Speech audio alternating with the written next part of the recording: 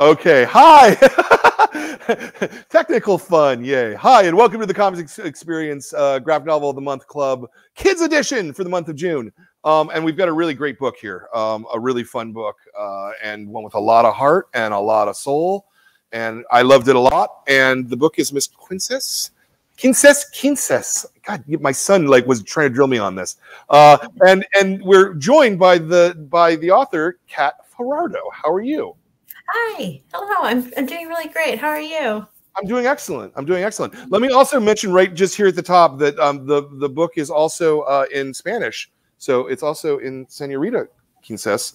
It's in both versions, which is really cool. It's a simultaneous in both languages. I think that's super neat. Yeah, same. I am just in shock that it was even like a possibility to begin with. So yeah I'm very excited. Yeah. All right. Well, we'll talk about that in a minute. But let me do the first question. So I ask the same first question every time, so I don't want to break the. I don't want to jinx it. The first question always is why comics? Of all the different things you could be doing, the ways you could express yourself, what is it about comics that attracts you, that makes you feel like you can communicate best in? That's a really good question. I think since I was a kid, comics has always been a great medium for me to express myself. I'm a visual person and I have a really hard time expressing myself. So for me, it just made sense to draw like an illustration of myself and just have a thought bubble or like word bubble to express what I'm thinking of. So for me, that always felt very natural. And it made sense that I would kind of pursue a career in making comics and such. So yeah, for me, it just felt easy to do that. I don't know if that makes any sense. No, it makes all the sense in the world. When what was? I mean, have you been asked? I'm drawing comics your whole life, that as long as you can remember. Yeah. So I was obsessed with manga when I was in middle school and elementary school. So for me, I would create fan comics based on the stories I was obsessed with at the moment. And so I would create my own characters like OCs and stuff. And it just made sense that I would just keep doing that. And I just kept doing that for all the series until eventually I created my own series that I wanted, just original idea. And they were terrible ideas, but it was fun for me at the moment, even though they're basically like a spoof off of Dragon Ball Z or yeah. Right. Well, sure. That's the way people start working, right? You copy the things that you see, and until you find the thing that's your own voice. That's really normal, and it's a cool thing about comics. What's the first comic that you remember, that you really remember reading? Not some Archie comic that you read when you were 2, but the one that stuck with you, oh, comics, wow, this is neat. You got me. I almost said Archie comics. I just remember my older sister reading Archie comic digests comics and then just passing it down to me. But no, it was actually the first time I picked up. It was called Angelic Layer, and it was a comic published by Clamp, or it was one of the Clamp comics, and it was published by Tokyo Pop at the time. And so for me, it was just very interesting story. I'm trying to remember what the idea was, but basically it was about fighting dolls that kind of connect to these headsets that connect to your brain. And so you have these mechanical dolls that fight and stuff. And I thought that was just a genius idea. I've never seen a story like that before. And that was the first time I was just oh, there's more stories made by this collective Clamp that are also ingenious. So then I started going to this K-hole of researching and figuring out what these, and then Sailor Moon and all these other ideas or stories by them. So yeah, that was the first series I picked up, and I was just what is manga? This is amazing. Yeah. So heavily into manga then. A little too much. But it was great. It was my source of inspiration at the time because I aside from manga, I used to draw Pokemon for my classmates because that was my I guess entrepreneur, early entrepreneur, where I would draw Pokemon for people and I would get their lunch in exchange or something. So aside from that, it was just oh, this is manga. Oh, this is interesting. Ooh, I wonder if I can afford like this next volume coming up. It was really fun. Yeah. Oh man, that's cool. Did you study art to make comics? Yeah. So I actually so I went to an art high school that specialized in, like arts, like performing arts, visual arts and stuff. And I did my I was in the art department, and so I was kind of I always knew I wanted to be an artist when I was young, but I didn't know what exactly. So for me, I was just like, okay, fine art. I want to be like Frida Kahlo or like Van Gogh. And so I did a lot of traditional stuff. And it wasn't until senior year of high school that I picked up a volume of Jaime Hernandez's like Love and Rockets series that I was just like, what is this? This is really cool. Like, this is like kind of like Archie comics. Like, that was my only reference, and then manga, but not really. So, and I was just like, okay, how do I make a graphic novel? This is my first introduction to graphic novels. And I'm like, I want to make this. And so I applied to the School of Visual Arts in New York City. And that's when I had proper training of like doing sequential art and comics. So I had like 4 years of that, and it was really interesting. Yeah, I had a lot of like guidance from, people who worked with Marvel as editors or as like artists or writers, and kind of had that guidance to making like comics and graphic novels. That was really cool. Yeah, no, SVA has a really good comics program. Lot of good people teach there. I love that you discovered Jaime in high school and like that changed your path. That's kind of really cool because, Jaime kind of couldn't be further from manga, except he's also completely the same as manga in a way. It's an interesting like stylistically there's just nothing in common, but in terms of the story and the characters and stories that he tells forever with those characters, Yeah, and it was my first introduction to like LGBTQ and like Latina characters that wasn't just like stereotypical like renditions of characters and series and stuff. So I don't know, it was a very pivotal moment for me, and I am very honored and glad to have come across that work, because it really changed like my whole perspective on comics in general. And it's just like, oh, what is indie comics? What is DIY? What is like the punk scene? And so it was just like very cool to kind of see and like read a series. I love the series so much. Yeah, no, that's great. That's great. Now, as far as I know, before this book, your previous sort of widely published book was a Descendants graphic novel. Yeah. So I wonder if your experience, sort of doing your own fan comics off of things you liked as a kid, did that influence how you worked, with a licensed property kind of book like that? That's a really good question. I never really made the connection. That's really good. Okay. Yeah, it makes sense though, because like, I was a fan of the Descendants, and so when I was asked to like do the graphic novel adaptation of the series, the book series, I was just like, yeah, like this is great, and then just like doing fan art, and I never really made that connection. But it's actually a lot harder working with the licensing series, because there is the publisher wants to get everything correct for that series, and they don't want anything to be they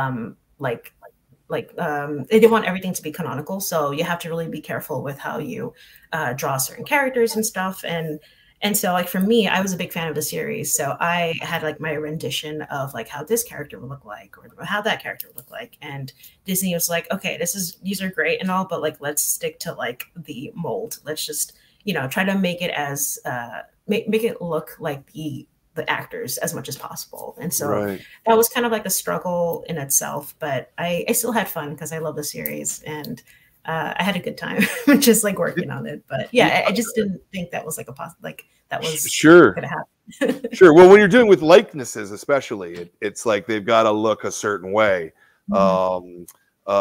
Did they start telling you early enough in the process that by the end of the book you were drawing it the right way rather than having to redraw stuff? Oh my God, it sounds like a nightmare. Just like going back to like all the pages, redrawing everything. Thankfully, that did not happen. No. Okay. Yeah, Okay. we had like a few months of just like back and forth, like with like edits and revisions on like the character designs before we worked on the actual story. So they wanted to get that right first. Sure, yeah. sure.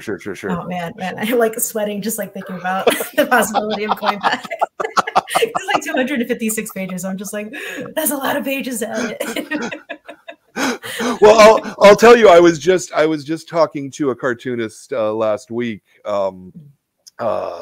Anneli, what's her last, Furmark, and she was talking about how she doesn't write a script or anything. She just starts drawing the comics, and then she finds that she writes herself into corners or it's not working, so she has to just throw it away and start again. But that she literally starts with a blank page and nothing but a blank page, and just sees where the day takes her. And I was like, wow, that's kind of insane. How much redrawing, you know? Yeah. Oh my God. I like kudos to like tackling comics in that way, because I cannot. I have to have everything planned, or else like I'll be in hell just re-editing and redoing pages over and over again. Yeah. Well, comics are very work intensive, you know, and I think that's, you know, one of the bigger challenges is that, you know, a page of art, if you're really good, you can get a page done a day, but a lot of people can't. A lot of people takes 3 or 4 days to get a page done, you know. Yeah. So what's your speed like? How do you? I guess it depends on the project. For the Isle of the Lost, it was a longer process because it was like a licensing series. So like it was a lot of back and forth on like getting things accurately. But for Miss QUINCES, I would say like the scripting stage took about I want to say like 6 months or a little bit more, I think. Okay. Because it was like my first time working on a story by myself, like writing the story and then just like working with the editor on that. So that was really interesting and very long process. And then the penciling stage, or it was thumbnails for like 2 or 3 months. Then penciling took about, I'm going to say like 6 months-ish. And then inking was about 5 or 4 months. And then the coloring process, I did not do. We hired a colorist for that, and they're fantastic, Marina Aziz, and they did all the coloring. But if I did the coloring, it definitely would take a lot more, more time. So if it took you 6 months to do the penciling, that's really roughly a page a day. Yeah. And that's if like, you know, everything goes according to schedule. But if you're like, you know, you're sick for a week or something, you're behind schedule, and so it's just like 2 pages a day, 3 pages a day. And at some point, I had to do like 4 to 5 pages a day at the very end, and I'm just like, really pushing it. So my normal question here would be something along the lines of you know, where did the idea for this book come from? I have to imagine this is at least somewhat autobiographical. Yes, absolutely. Actually, I have fictionalized in some fashion. Yes. It's I like to call it a semi-autobiographical, which is a very long title. But yeah, it's actually we have a slide show, and I think I have some like embarrassing quince photos in there as well. Very good. But yeah, this is based on my own quinces and quinceañera experience. And in the beginning, I wanted to create a autobio comic, but because all the characters are based off my family members, I didn't really feel comfortable doing that. So in the end, I'm just like, okay, I'm going to change some names. I'm going to change some of the characters around. And then I felt a little bit more comfortable with that. But just like most of the things that happened in the story happened during my year of having a quinceañera. So it's really funny how it just ended up that way. And then I get a lot of readers come up to me and they're like, oh, you look exactly like the main character. And I'm just like, yeah. There's a reason for that. But yeah, it's it's supposed to be a semi, or is it supposed to be autobiography, but it ended up being semi-autobiographical. Yeah. Yeah. So that makes me curious. What do your parents, or your family members say about the book that's actually come out now? Oh, they love it. Have they looked at it? Have they read it? Oh yeah, they have, especially the Spanish version, because that was my issue in the beginning, just making comics in general, because I would create like autobiographical zines and stuff, and they couldn't really read it because my Spanish is not so great, especially writing, so they couldn't really read my work. But this was the first time they were able to read my work, and they absolutely loved it. They're very. Oh, I'm sorry. No, I said that's very cool. Oh yeah. Zoe, flip another page if you wouldn't mind. Yeah. Well, these are book pages. Tell us when you want to start talking about something that we've got on the slideshow. Oh yeah. So actually, this is a page describing about, because I'm actually very happy I get to work on a story that is based on experience, because there's so many things about a quinceañera that a lot of people don't know about. So for example, this doll is called the Last Doll, and it's basically to represent the kind of like the childhood that the young girl is leaving behind to become a woman. And so she normally passes the doll to like a younger sibling or a younger like family member who's going to have their quinces soon. And so for me, it was very important to have moments like this where you kind of show things that I don't really see on TV, especially with like mainstream media. When they have quinceañeras on TV and movies and stuff, you don't really see the small details of certain items that is very significant in the ceremony itself. And so I had a really fun time researching and kind of explaining certain parts of the quinceañera that like I grew up like knowing about, but not really knew like in depth, like the history behind it. So I love the research part of this book. It was really fun. That's super cool. Mm-hmm. Yeah, and then I think there's more pages coming up of just just tell us, say next, and then okay. And there's the embarrassing quinceañera photos. Oh yeah. And so just like my main character, Suyapa, I did not want a quinces. I was like a tomboy goth emo kid. I just loved wearing all black, and so just wearing essentially what was like a wedding dress basically was not like my idea of a fun time. And so this was me at the church, and then the photo right next to it is with my I guess dancing partner, which was one of my cousins. And I think in the next slide, that's all of my like damas and chambelanes, and they're basically my dance partners. And so in the quinceañera ceremony, we have like a dance, and it's like a choreographed dance that we practice for many, many weeks, and it is not fun just to like get a bunch of like, tweens and teens getting together and trying to like get the dance down correctly. And so this is a bunch of us, and in tradition there's I believe 7 boys and girls, and that's supposed to represent the like makeup 14 kids, and then I become the 15. So it's just like it's part of like the symbolism of the ceremony. Yeah. And so I think the next slide, so the next slides are a bunch of concept art, and it's really interesting kind of thinking about the licensing work, because for these are actually very easy, because these are just like original character designs. And so the only issue I had with the character designs with my editor was that initially Suyapa, the main character, looked older.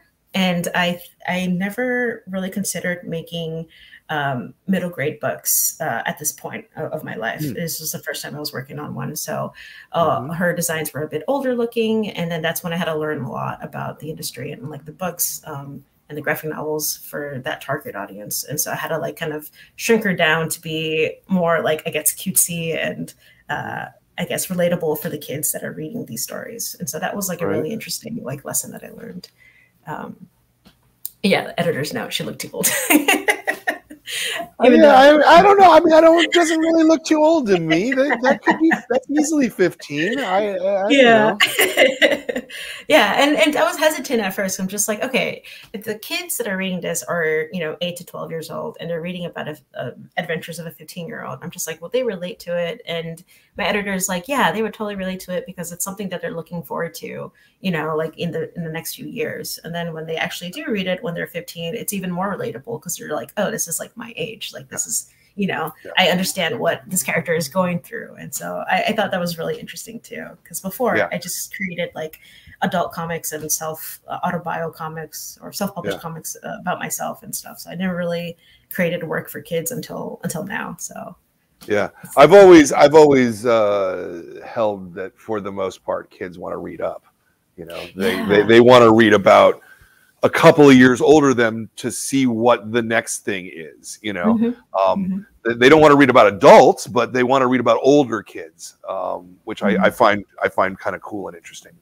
Yeah, I absolutely love that. And it kind of made me think back of the series that I read as a child too. And just like, oh yeah, like I always loved reading, so-and-so series. And it made sense that these kids were in their teens when I was like a preteen. And I was just like obsessed with these stories. So yeah. Ooh, really thumbnails. Yeah. So this is the thumbnail stage that took me about was it 2 or 3 months or something? Right. And those are detailed thumbnails. Thank you. You put a lot of work into that, clearly. Yeah. So yeah, it was the first time I worked on a. So I did the Owl Lost, like the Descendants book, and I did the thumbnails and stuff. And for this book in particular, I really wanted to go out of think out of the box and think about page layouts and panel layouts and stuff like that. So I had a lot of fun with this, but it was also like a lot of work. So it just like took more time than usual. But I do love the thumbnailing stage and just getting that basic idea of what the page is going to look like. So I absolutely love this stage a lot. Yeah. So the script comes first though for you, yes? Yeah. Yeah. Yeah. And so we can just keep the thumbnails up for a minute here.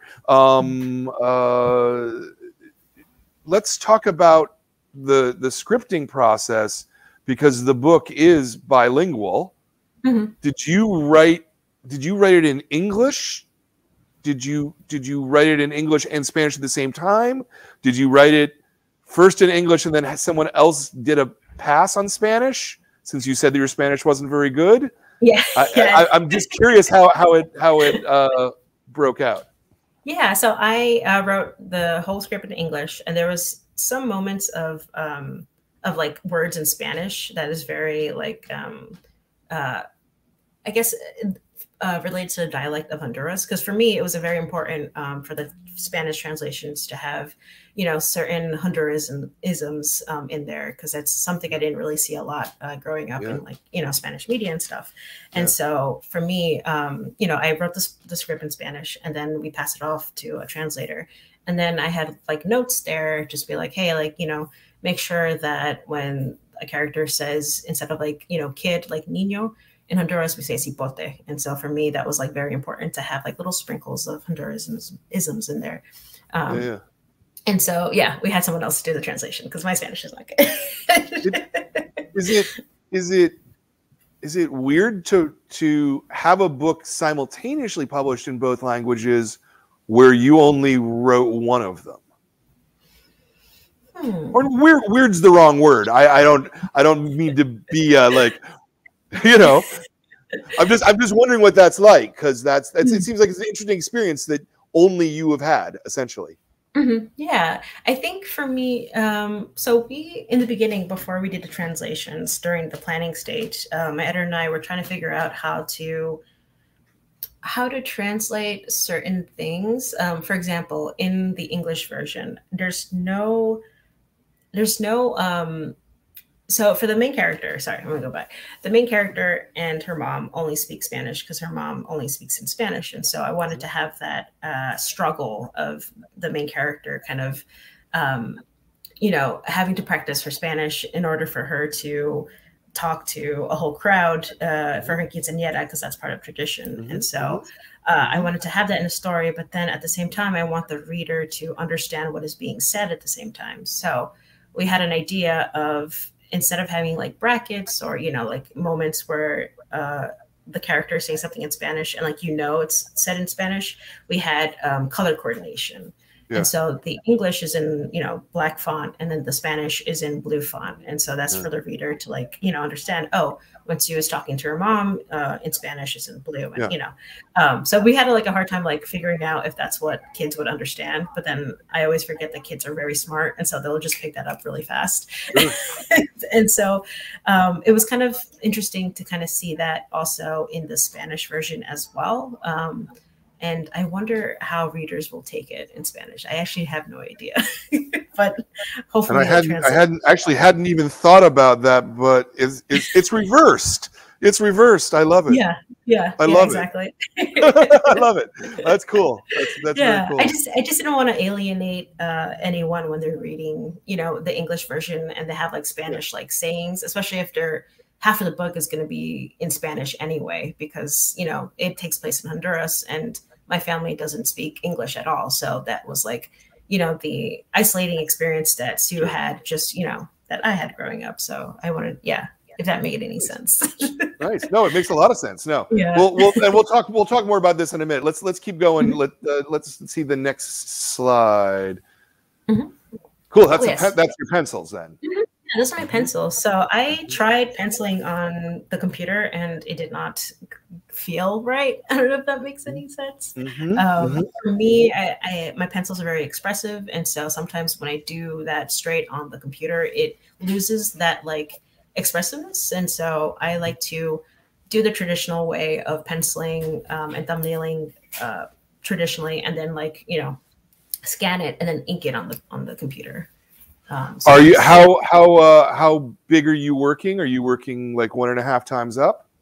Yeah, I think for the pencils, I think it was like on computer paper, like 8.5 by 11. So yeah, it's not. Oh, really? Okay. Yeah, it wasn't like I didn't like Okay, so you're not drawing on traditional board then? No. Yeah. Pencils. Okay. Yeah. Interesting. So you're just using regular 8.5 by 11 paper? Wow. Okay. Yeah, and this was like an experiment, because when I did when I made comics for anthologies and stuff, I usually work bigger and then like kind of shrink it down, because that's what I was taught to do, and like SVA, just like because it looks better when you print it out. But for me, I wanted to experiment what it would look like if I were to scan it and then enlarge it on computer. And yeah, it was okay. It was an okay experience. I just miss inking by hand. Yeah. Well, you also, I mean, if you can't really ink paper, right? I mean, it's not. Yeah, like computer paper. Yeah. Yeah, no, it would bleed. That's what I thought. That's what I thought. Yeah. That's why I penciled on computer paper, because I'm just like, oh, it's just computer paper. It's fine. Yeah, that's interesting. No, there's a million ways to work. It's what I love about comics.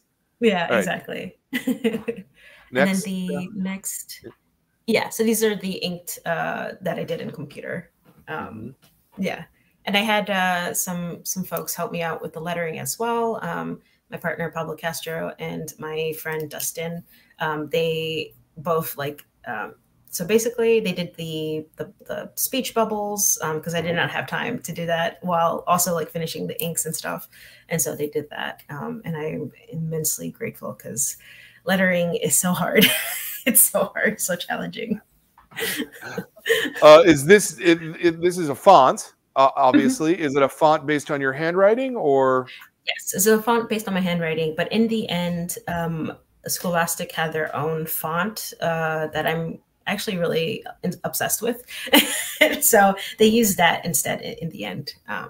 So that's why the font here looks slightly different than the one they used. Yeah. Next, the color. And these are the colors that my awesome, fabulous colorist did. And yeah, they did such an incredible job. And it's funny because I am so used to doing everything by myself. Like, when self-publishing, you are the writer, you're the draftsman, you're the colorist.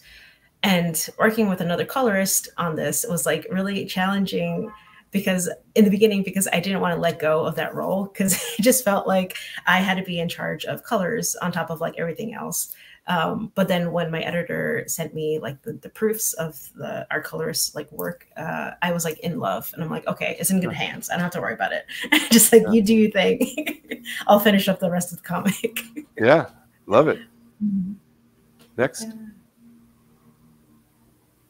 Yeah, and then the story is based on my family and my relationships with my family, and so this was kind of like a love letter to my abuelita too, because when I had my quinces that same year, she passed away, and so I couldn't have my quinces and celebrate with her. So this is kind of like a love letter of, what would have happened if she was there. Yeah. So it's it's very close to my heart. The story. Yeah. So, yeah. No, I like that. Next. Oh, that's it. That's the last slide. Great. Oh, yes, the last slide. Sorry. There we go. No, very good. Very good. I'm told we have an audience question. And if anybody is sitting and watching at home, put your questions in the comments and we'll get it asked for you. It's Maya Henderson. Hello. My question is, were you working on any other big projects while drawing Miss Quinces? If so, how do you balance your workload? Oh, hello, Maya. Hi, thanks for your question. Yeah, that's a really good question. So yeah, I was working on stories for anthologies at the same time, and like freelance work and illustrations. So it was very hard to balance it both, especially if you're on a time crunch on your book. But for me, what really helped was kind of plan everything out like weeks before. And so like every morning I would have a ritual of just like, okay, get out my daily planner. What do I need to get done that day? What do I need to get done that week? And kind of just plan accordingly. And sometimes that doesn't work out. And sometimes you have to work on the weekends. So and lose sleep. And so it's challenging, and I'm still trying to figure that out. But sometimes it's good to know ahead of time. Like, for example, I know that my deadline for pencils is going to be in like 3 months. And so I have to see if I can, fit in freelance work by then, because I know during the inking stage, I cannot pick up any work because I am dedicated to inking, and that takes me the longest. And so it's all about planning ahead as well, if that makes any sense, if that's very helpful. Makes all the sense in the world. It makes all the sense in the world. It's hard, yeah. Yeah. Well, I imagine it's especially hard, going from doing self-published things where I imagine at least you're probably not doing stories longer than 30, 40 pages, if that, Yeah. To something that's 200 pages all the way through. It not only is it a lot more work, it's also a different kind of narrative, sustaining a story over a longer period of time. Yeah. And then you have to kind of figure out what your limit is as an illustrator and, like a business person. Because, I have the tendency of saying yes to everything. And then like later on, when 3 deadlines are due on the same day, and I'm just like, why do I do this to myself? Why? So I've been practicing the art of saying no and rejecting, projects as much as it hurts me, because I love doing art, and sometimes you just have to say no to some certain projects just so that you can meet deadlines. So yeah, it's hard. It's really hard. But you're lucky enough at this point where you're just doing art. You're making your whole living from art. So for a while I was, and then I started picking up, work as an after school like art teacher. And so just to that's still art. Yeah, it's still art. That's why I'm just like, I guess that counts. But it's different than just being, a solitary like freelancer. Absolutely. Instead, you work with like a bunch of 4th and 5th graders who are screaming about Minecraft and doesn't want to, do comics. And so I'm just like, oh boy, that's a different type of work. Yeah. Oh, that's funny. Let's talk about the lettering just a little bit more, just because I'm a nerd who likes lettering. I'm fascinated by it. So I have kind of 2 questions, and one is, is do you think that because the tradition in comics, right, is that you use brackets or something like that to distinguish the language shifts. Do you think that the color shift is a better way to do it, or like what do you think? What do you think of the results of this experiment? I guess.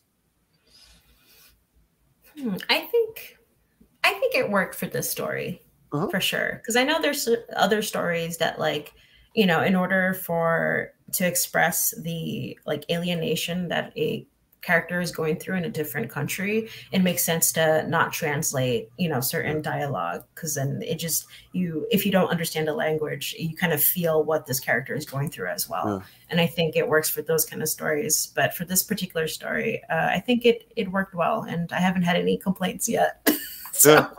No, I wasn't complaining. I was just curious, because it's the first time I've ever seen this particular technique used, and I find it effective.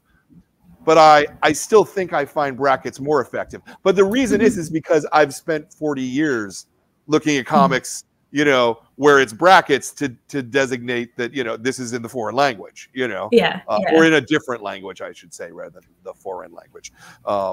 Right. Yeah. So, I also got my inspiration because I was an assistant to Peter Cooper for a bit. And so for his book Ruins, that's what he did when his story took place in Mexico, and, you know, there's characters learning Spanish as well. So he had some like phrases in Spanish sprinkled throughout the story, but when the characters themselves were gradually, you know, speaking Spanish themselves, they had certain font in different colors, and in different you know, font styles. And so I thought that was really cool, and that was definitely a huge inspiration for this story. I remember that now that you bring it up. Being an assistant to Peter Cooper must have been pretty cool. Yeah, it was really great. His studio was awesome and inspirational, and it was the first time I got to see a cartoonist in action when it comes to like doing graphic novels. Because, you know, as a reader, you only see the end result, or, you know, someone announcing that they're going to be working on a project, but you don't really see the process. And so being able to see that firsthand was very special and very cool. Yeah, especially because he's so innovative with color and shape and technique, and you know, he's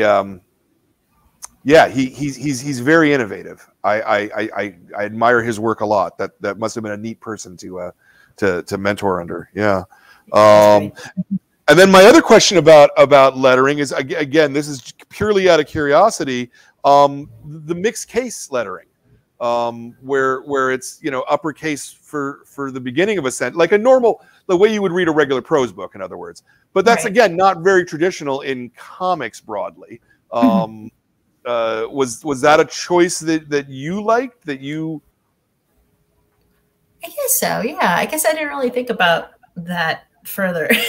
I think I just went with what was like natural, and I admire letterists and their crafts so much, because there's just so much thought and like process to it that you don't really like question until you're at the, you know, the hot seat, and you're like, oh, how do I letter? Like, how did they do this? So I just did what was like what felt natural to me at the moment, and yeah, it's that's a really good question. Now I'm gonna question how I letter. I mean, ideally, lettering's invisible, right? Like, ideally, you don't even notice the fact that there's lettering, you know, and yet it determines so much of the thing. What about things like the little scratches and stuff? Did you hand draw those into the art, or are those a lettering layer? I did hand draw those. Yeah, okay. And I kind of wish I did more elaborate versions of those, but like because of like time crunch, I'm just like, oh, I'm gonna come back to it, and I never did. So, but they look fine. But yeah, I think for the next book, I definitely want to go all out and just like create, you know, elaborate ways of doing, you know, like sound effects and, you know, stuff like that. Yeah. Did you actually, right before your QUINCES, go through a lice breakout? Yeah. Wow. Yeah, it was not fun. It was not that fun must have been rough. Yeah, but you know, it's just like one of those funny, you know, moments that you kind of look back and reflect and just laugh about. Sure. Yeah. And also Even in San Francisco public schools, they kept getting the lice. The kids would get lice, and gosh, it's what I don't know why it only seems to really hit kids. I guess because they touch everything. Yeah. Yeah. I'm surprised I haven't had lice too. I'm just like always sitting on floors and stuff. So like even as an adult, I'm just like any day now. Funny. All right. So there's another question I am told from Kelly Morgan. And the question is actually from her daughter, Kat, who is one of your 8-year-old fans. What was your favorite part of making this book? Oh my God, thank you so much for the question. Another cat, awesome. My favorite part of making this book, oh, that's a really good question. I haven't thought about that. I guess for me, I guess I have two parts of this question. So I love the penciling part. Penciling is always really fun to do, and just like you get to go crazy with the panels and kind of pose characters doing certain things. So it just feels like you're a director. And I just really love that feeling. But aside from that, like the method part, I also love doing research, the researching of just like what the quinceañeras, like ceremonial parts mean in terms of just like, cultural significance and just like religious significance. And also just going back to my like photo albums when I was a quinceañera. And, when I was younger, I, did not look at those photo albums for years because I thought they were just like embarrassing. So I'm just like, no, I don't want to be reminded of, me putting on a dress and being uncomfortable for hours. But when I was doing research for this book in particular, going back to these photo albums was such a nice like walk down memory lane, and made me appreciate having a quinces in the end, because it's just like, oh, I can look at it fondly now and just be like, oh, I actually had fun. I remember even though I was very uncomfortable wearing this dress, I ended up being on the dance floor later that night. So I'm just like, oh, I had a great time. I don't know why I was like thinking it was very embarrassing. So yeah, I think that was my favorite part, just going back to the photo albums. Yeah. Nice. But, yeah. I feel as though that you got some sort of, I don't know, revenge is probably the wrong word, but that Sue gets to actually wear a dress that more reflects who she is. Yeah. Whereas you were all in white. Yeah. Yeah. Yeah. I think I was definitely projecting the kind of dress I definitely would have wanted if, I had the option of having a quinceañera. So I definitely would have loved to have like a black dress. Yeah. Yeah. Yeah. No, I liked her new look too. That she looked really good at the end. Thank you. I was going to ask something. What was I going to ask? I lost my train of thought there. You don't remember what I was going to ask? I'm so sorry. You know what? So one of the things I just wanted to comment on, I really liked the way you rendered her panic attacks. Oh, thank you. Because I thought it really stood out from the other parts of your art, and it really had a tangible, like you could feel kind of the weight of it, Mm-hmm. Yeah. So I actually had my first anxiety attack when I was celebrating my quinces, just doing the choreograph work, and just like not being able to properly express what I wanted in Spanish. And just so all the stress and buildup kind of just fell apart. And I was just like a panic attack. And I'm like, what is this? I don't know what's happening to me. And then my parents didn't know what was happening, so they had to take me to the hospital, and we figured out later on it was a panic attack. But like that feeling, that visceral, like everything is just like closing in, and I just feel like awful, like that. When I have a panic attack, that's what I imagine what it would look like if it was like shown around me. So it's just years of experience as being an anxious person. And and I've done some work for anthologies before.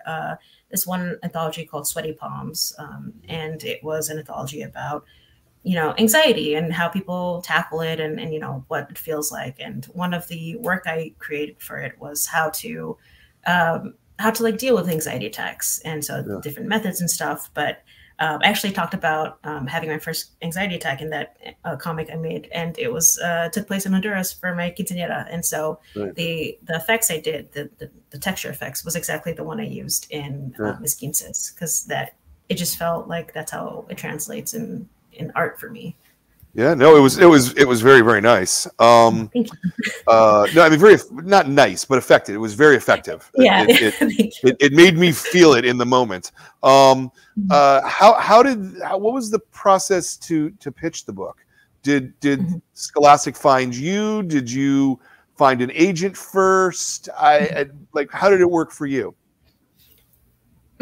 So I was very, very lucky. I self-published comics before and posted them online, and that's how my agent found me and reached out to me, and she's like, yeah, I want to like work with you, and let's make it happen. And so my wonderful agent Linda Camacho is like a godsend. She was able to open doors for me in this publishing industry, because I had no idea like I can publish books or graphic novels. I was just doing my own thing, like my own self-published stuff.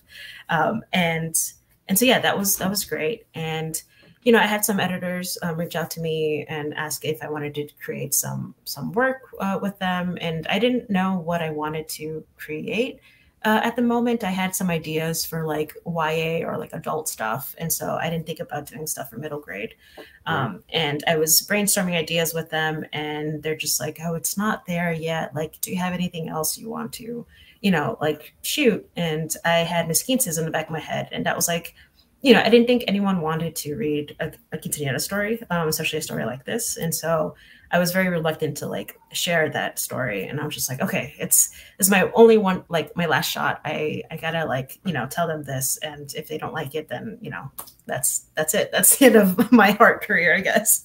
And I told them the idea, and they absolutely loved it. And this was before I worked with my agent. And so when my agent reached out to me right after, and I told her like, yeah, there's an editor that wants to work with me, and I have this story, and I want to like, work with them on like, what should I do? And then, she helped me with the pitch process of having a pitch packet. And if anyone out there doesn't know what it is, it's basically you create a sampler of what your comic is going to be like, what your book is going to be like. So you can have like, the cover, what the cover is going to look like, what, sample script, what the characters are going to look like, sample pages of the comic itself. And so just to give the editor an idea of what it's going to look like. And we worked together on creating this pitch packet for Mis Quinces. And then lo and behold, a bunch of editors, I guess my agent was talking to a bunch of people at the time, and they wanted Mis Quinces for their like publishing houses. And eventually, I don't know how this happened, but like, all thanks to Linda, because she's amazing. But there was like an art bid or a housing bid, a publishing bid. And so there's a bunch of publishing houses that wanted to work with me. And then, I think it was like a couple of days of that. It was like I think 5-house bid. Wow. Yeah, wow. Something like that. that must have made you feel really, really great that like multiple people saw the value in what you were doing. Yeah, it was very surreal, because I didn't think anyone wanted to read the story to begin with. And so to have like, an idea that wasn't like super well thought out and be like, this is what I want to do. Do you like it? And everyone's saying yes. I'm like, I'm doing something right, I guess. I don't know what I'm doing. Yeah, no, I mean, especially because there's a point in the back matter where you talk about how you weren't seeing characters like this, you weren't seeing stories like this, you weren't seeing your own life reflected. So to be forward enough with yourself that you are putting your own story out there, even if it's only semi your own story, and then to have that many people, go, yes, we want that. That's really heartwarming, I think. Thank you. It's incredible. I didn't think it was even a possibility to begin with, but it's just, I'm still like shocked that it's even a thing. It's crazy. Yeah. And to end up at Scholastic. Yeah. So growing up, I could not afford any of the books like at the Scholastic book fairs. And so I would just like, you know, go with my friends and just like jealously look over and just like admire all the books. But yeah, just being able to have my book in Scholastic and the book fairs is just like a dream come true. And I love all their books, especially their graphic novels. So like, this is honestly like a blessing just to have my book on the shelves with everyone else, especially like Raina's books and like Dave's books. I'm just like honored. No, that's really terrific. You know, especially as I say, in the both languages. To you know, the potential and the possibility for Senorita in schools and at book fairs, I think it's really exciting, actually. You know, because there's not a lot of there's just not a lot of books like that out there. I don't know. I think this is really great. My hat's off to you now. Thank you. Yeah. It's all thanks to Scholastic. Yeah. It's a blessing, and being able to do school visits too and meet these like my readers, especially the Spanish speaking ones, and just them being able to see someone like them and from their culture being able to create books. I hope that leaves them like a, you know, long lasting impression of just they can do this as well. It just I don't know, it's very special. No, I think that's fantastic. Did assuming then it wasn't Scholastic who had originally shown interest in. They ended up being the one who won the bid, but they weren't the ones who. Okay. Yeah. All right. The people whoever it was, whichever publisher it was that had shown interest in you know, originally, that got you to make the pitch in the first place, are there like do you want to work with them at some point in the future? That's a weird question. I'm sorry. No, I definitely do. I definitely do. And I hope they're not mad that I went with Scholastic, but I don't think anybody's ever going to be mad that you went with Scholastic. Yeah, I hope not. Yeah. But yeah, I would love to. And, you know, they also create like YA books and stuff. And so I would love to venture into YA and, you know, older books as well. So hopefully that's still possible. Do you have your next thing planned out? Are you Yeah, so I'm working on my next book, which is a sequel to Miss QUINCES with Scholastic. Oh, okay. Yeah, especially since this was like a 2-book deal with the whole publishing bid and stuff, and so I'm very, very excited to even be able to follow up with Miss QUINCES and after that, I'm also trying to get some pitches out for you know, other books as well. So I'm fingers crossed it's going to be picked up. So, all right. So let me ask you a question that you may not be able to answer this because the book hasn't actually been announced or et cetera yet. But to the limits of your ability to actually answer this question, how do you do a sequel to a story that is very specifically about one event? If you see what I mean. How do I say it without giving anything away? It's more, I guess this next book is about Sue's journey. So this first book is about her finding herself in tradition and you know, within family and stuff. The next book is about finding herself independently under different circumstances. So I hope that's enough. And then she has fun in this series, so in this new book. Sure. Is it are you using QUINCES in the title? No. No, okay. Yeah, because it wouldn't make sense. Yeah. Right. No, that was kind of what I was thinking. Yeah. So how are you going to connect the two books then? If you see what I mean, like from a marketing point of view. Not that that's really your problem, but you know, this looks like this, but the next one will have a different title. Yeah. I think maybe the title is still under works, and I'm trying to find a way to connect the two. Like like you said, in a marketing point of view, it'd be wise to have that connected. So hopefully like ideally you want it to at least to be miss something. Yeah. I mean, that's that's what is happening right now. So that's what we're kind of brainstorming about. Yeah. How far into it are you? So right now we're in the script stage. Okay. So it's still pretty early for you. Oh yeah. Yes. Super early. Yeah. Like another year and a half, 2 years before it would come out. Yeah.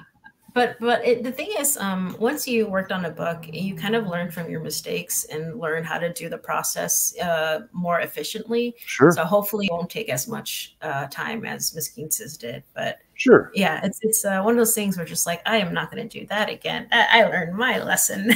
Yeah. But you still got to do the thumbnails and you still got to do the penciling, and those are time intensive things, good work, fun work, but not they're not, you can't cut that much time off of it, Yeah, and it's mostly just like the small mistakes. Like, for example, I had a really hard time with continuity with clothes, and so she'd be wearing shorts in one page, and the next page she's wearing pants, and my editor just like had a bunch of like notes on the like I guess the proofs, and just like changes yeah, and I'm just like so embarrassed. I'm just like, these are the basics, I should know this by now. But just like, when you're in the moment, like creating, sometimes I have to like jump between pages. I'm like, okay, I'm going to work on this page like another day, but let me work on this big like splash page because I want to work on this. I just forget. But like now, like, I learned that I should have like model sheets for certain chapters so that I can have a reference of it, when I'm working on that chapter. And so like small things like that, you kind of learn. So interesting. Well, again, it's the difference between doing a short story and doing a 200-page book. They demand different things, both mechanically and artistically. So exactly. Yeah. Exactly. Yeah. Comics are hard. But comics are hard. But they're worth it. They're worth it. You come up and you end up with this, this lovely, beautiful book that, that is telling a story that's very personal to you, that you're going to touch, presumably, hopefully millions of young readers all around the country and around the world over the next couple of years with it, especially because it's Scholastic, I think it's great. So I think it's great. Yeah. Thank you so much. Yeah. No, it's a good book. It's got a lot of heart. All right, so we'll wrap it up then. My last question is also always the same. My first question is always the same. My last question is always the same. And you already answered the "what else you got coming up" question. So let's make the real last question. This is a series of interviews where we talk to a lot of people. And so we get a lot of people who read these who want to make their own comics. Some of them are kids, little kids. Some of them are adults too. If someone comes to you and goes, I want to make comics, but I'm just not sure. I'm not sure what I should do. What would be the piece of advice that you would give? Be it mechanical, be it philosophical, be it emotional. There's a wide range to answer there, so I'd love to hear what's your advice for comics makers. I would say, don't let your inner critic stop you from doing it. Just pick up a pencil and just start with a simple thing as a 4-page or 4-panel comic, and just be like, all right, I'm gonna have an idea for a comic, beginning, middle, and end, and when you're done with that, you made a comic. So you don't have to do anything too elaborate. But like, comics doesn't have to be perfect. So like, if the thought of having a perfect comic holds you back, like, don't worry about it. Like, comics is a breathing like life form. Like it's always evolving, it's always different. And the comics I did back in the day is so much different than the ones I did today. So like, I would not be in the position I am today if I didn't pick up the pencil and just just create without any worries or hesitation. So I would say, pick up any books like Understanding Comics by Scott MacLeod, or Making Comics by him. Drawing Pictures. What is it? No, Writing Pictures and Drawing Words by Jessica Abel and Matt Madden. That was like my comics Bible in SVA, and it holds up to this day. So that is a great resource as well. And yeah, you don't have to go to like school, fancy schools to make comics. You can just do it. So no idea is a terrible idea, and no comic is terrible. You just gotta create it. So yeah, I don't know if that. I love it. I love it. I love it. That's a great answer. That's a great answer. I really want to thank you for spending the time with us today, and thank you for talking about me. this. And yeah, no, and it's, you know, it's I've used heartwarming or something like that a couple of times now. I mean, it really is. It really felt from the heart, and I learned things. I love being a 55-year-old person who can still learn stuff. And learn it from comics too. You know, my favorite media. Yay! So good job, buddy. Good job. You did really well here. Thank you so much. Yeah. Put me back on a 1 if you would, please. Thank you. So yeah, if you are sitting at home and you don't know what to read or what to do, I for sure would say Ms. QUINCES is a great book, and it's also available, Señorita QUINCES. So you get it both ways. It's great. It's really good. I want to say that our next book, the next interview, is on Wednesday. And we've got Sass Millage, who did this fantastic book, Mamo, or maybe it is Mamo. I don't know, and I will be asking Sass. Sass is in Australia, so that's why it'll be interesting. It'll be Thursday afternoon for Sass and Wednesday night for us. But it's a beautiful book, and it's really smart. And even though it's not, even though we picked it for the adult club and not the kids club, a lot of you kids may actually like this. So that's another thought. Next month's kids book is Puppy Night.